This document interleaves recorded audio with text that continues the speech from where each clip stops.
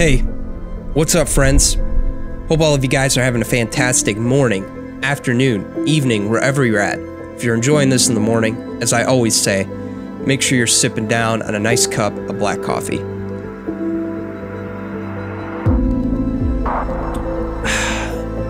Nothing beats it.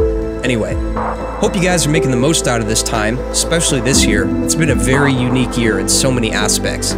But one of the things I want to focus on right now is the positives of November. It's been a very awesome month, I'm not gonna lie. Probably the most colorful fall month I've ever seen in a long time here. And probably a record year for high temperatures, right? 60s and 70s during the day, during November. What? Crazy, right? It's a great time. Been taking advantage of it, been getting out, being productive, mowing the lawn, mulching up the leaves, getting those leaf cleanups in there, trimming the bushes, winterizing the sprinklers, and heck, even getting my Christmas lights up earlier this year. That never happens. That never happens. I gotta say, I'm very, very pleased. I was up on my roof putting my Christmas lights up with 60-degree weather in short sleeves. These days, my friends, are the days to cherish and make the most out of. And that's kind of the point I want to make here.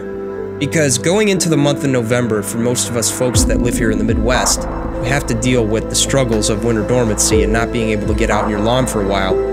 It can be quite tough on you. The days are getting shorter, the temperatures are getting cooler, and the amount of sunlight is decreasing by the day.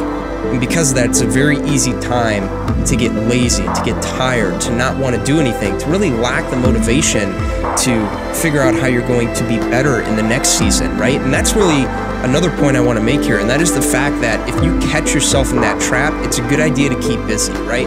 Look at this as a time to take a little break from the lawn, maybe find some hobbies that you like, maybe occupy your mind a little bit so that when next season comes around, your passion for your lawn is tenfold what it was this year, and because of that, the results are going to be tenfold of what it was last year. So that's all I got for you guys today. Hope you guys enjoyed.